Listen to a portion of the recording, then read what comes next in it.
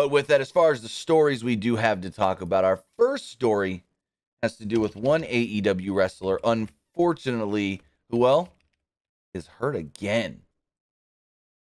According to a new report from Fightful, they do report that Darius Martin, once again, injured and out of action. Fightful reports the Top Flight's Darius Martin is once again injured and reportedly sustained a leg injury and is now sidelined.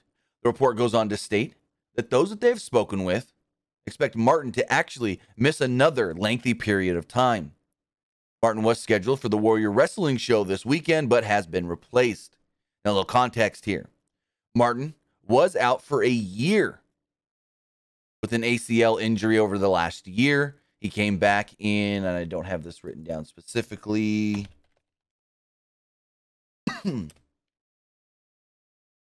Cage match. Go to his cage match. They'll tell me exactly when he came back. Darius Martin returned to AEW on February 2nd. So he was injured on his last match. The last match he worked was February 21st, 2021, and he returned on February 2nd, 2022. He only worked 11 matches and then was injured again. It's unclear exactly when he suffered the injury, but the last match that he did wrestle was a big old tag team match on April 15th, where he teamed with the Hardys and Frankie Kazarian, along with his brother, to take on the team of Angelico, Max Caster, The Blade, and Private Party.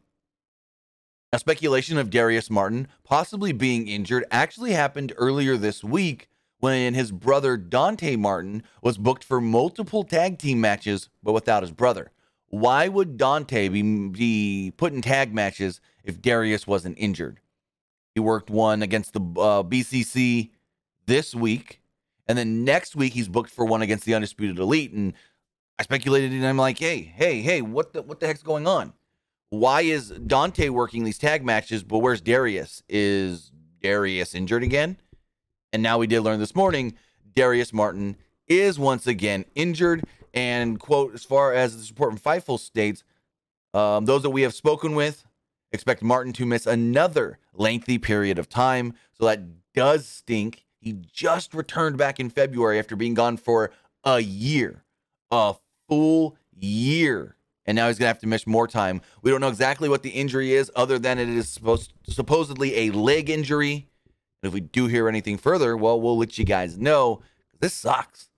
This really sucks, and I hope he doesn't end up getting labeled as injury prone. I just hope. That's always the consensus is you hope when someone suffers an injury, out for a while, comes back and injured again that quickly within 2 months, that they're not sought as injury prone, and then people shy away from using them.